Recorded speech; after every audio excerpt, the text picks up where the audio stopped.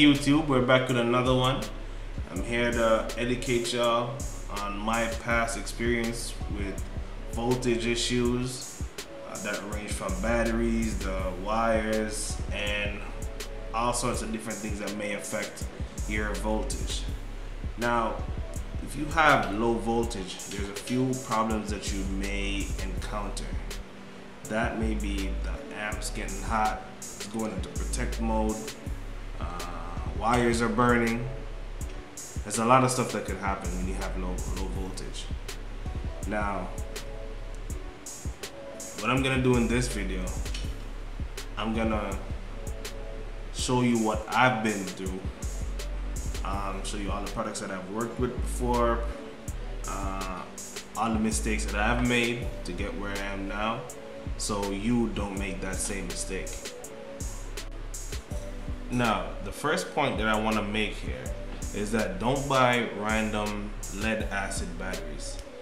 Don't buy any random battery, matter of fact, because more than likely you will regret that decision. Lead acid batteries are fine for your everyday driving of your car.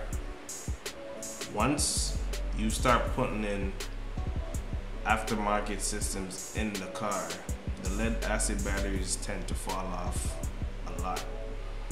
Because what happens is these batteries are not meant to take that much vibration, and the constant draw of the amplifiers on the batteries also damaging.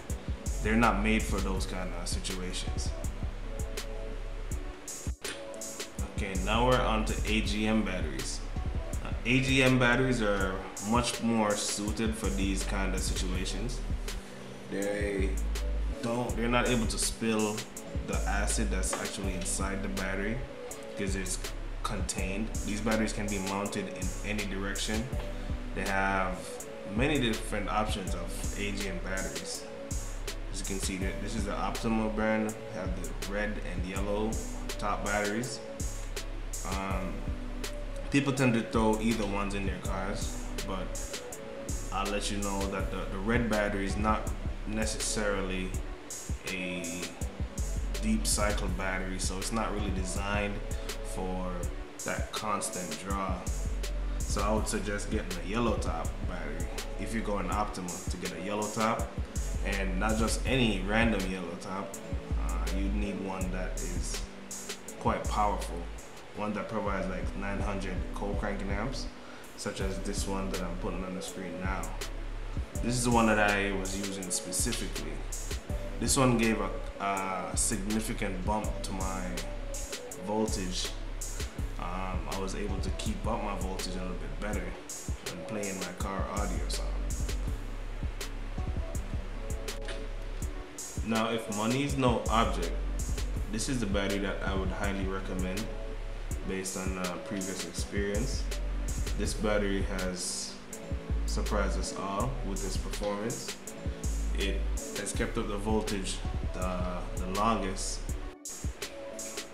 So with a couple of these connected together in parallel in your car, it'll be guaranteed you won't have that voltage issue no more.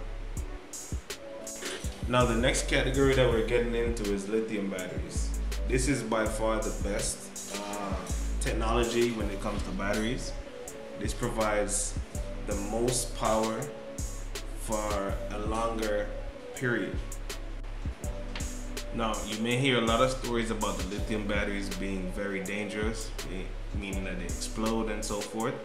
Now, you don't necessarily have to be scared of the lithium batteries. What you gotta do is to make sure that you go with the safest option, which I believe is the headway cells.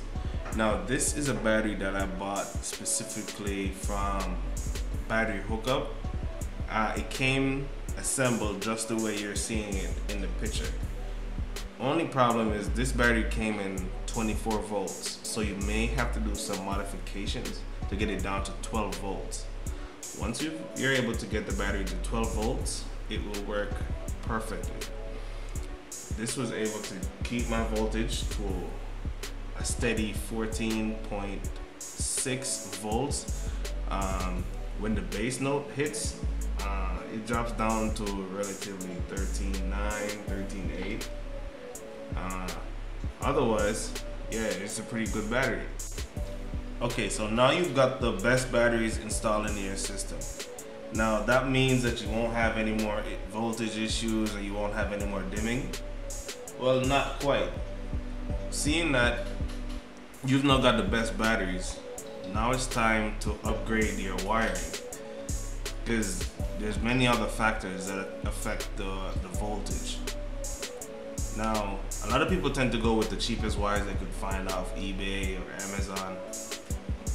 That's not actually a good option. Those are aluminum wires, which is an okay conductor, but you really need wires that are copper. These are the wires that I would recommend. These are the wires that I use myself. Now this wire, as you can see, is 3/0, which means it's 3 times as big as a regular 0 gauge.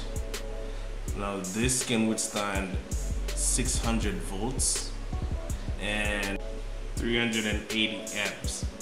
So this should be sufficient to run your car audio system. And once you've got your wires, the next thing to do is to get some copper lugs, so that will enable a secure and safe connection to the batteries, so you won't lose voltage from a loose connection or a bad conductor. With all these improvements that you've made today, this should significantly reduce, if not completely eliminate, your voltage issues, and you should be running at roughly around 14.6 with an upgraded alternator. Now again, these are all products that I've used firsthand, so I'm pretty intimate with all these products. This is why I'm able to make this video, show you the best products that I've used and all the mistakes that I have made before. Now, if you found this video helpful, like, comment, and subscribe. Thanks for watching. I'll see you next time.